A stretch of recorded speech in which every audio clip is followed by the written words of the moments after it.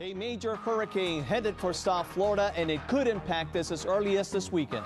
Tonight, Miami-Dade County sits in the crosshairs of this monster storm.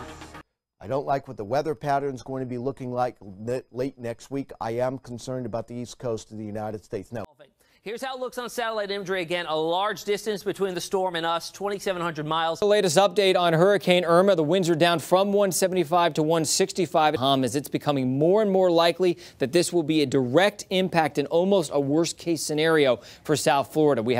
Here are your computer models, and basically what they say is, well, it looks like probably the eastern half or central part of Florida, and then it looks like the west coast of Florida is more likely to see the center of the storm. Florida is where it is headed. South Florida in the center of the cone, and officials are warning about a possible direct hit. Exactly the person you thought he was.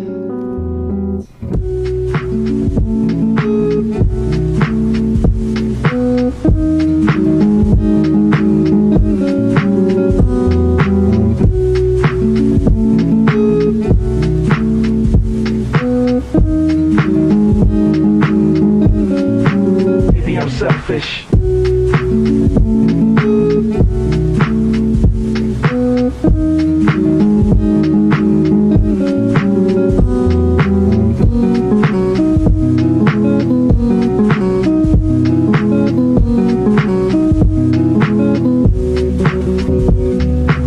Well, as a matter of fact, you can leave now.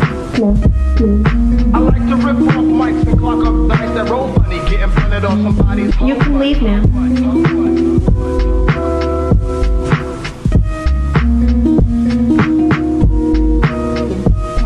He was a terrific guy.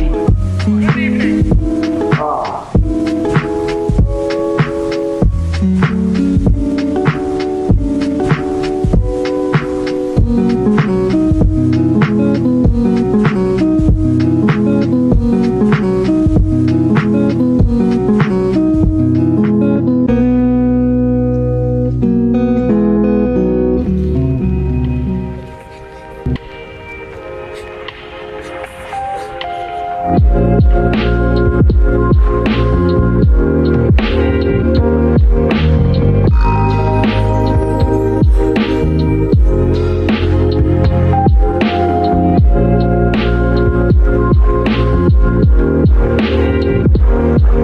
Yeah.